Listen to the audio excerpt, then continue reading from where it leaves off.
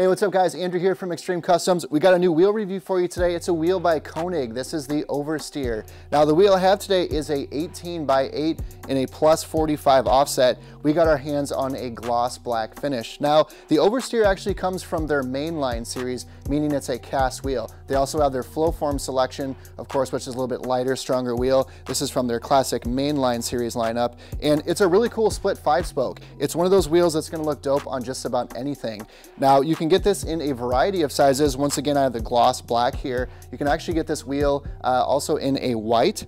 You can get this in a opal, which is kind of a gunmetal. And then they actually did a limited edition red, which is pretty cool. It's like a really vibrant red, pretty wild color. So back into the wheel, let's take a close-up look at it here. Once again, one-piece cast construction. You do have a plastic center cap on this one with the Konig logo in the center here. A little bit of chrome just to kind of help break up that gloss black.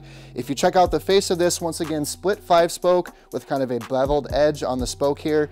You do have the spokes stopping just a little bit shy of the outside of the lip. There's kind of an indentation that runs all the way around, so giving it kind of just a cool little three-dimensional look, kind of making that face seem to pop out a little bit. It does have a slight bit of concave too. Once again, those concave profiles are very popular right now, aside from just those flat faces. So pretty cool wheel, and it's available in 5-lug applications only. But the cool thing is, once again, drop a split 5-spoke on just about any sort of vehicle, whether it's a coupe, a sedan, a convertible, Audi, Volkswagen, BMW. It's a ton of different options. So you're looking at 5x100, 5x112, 5x114.3, and 5x120.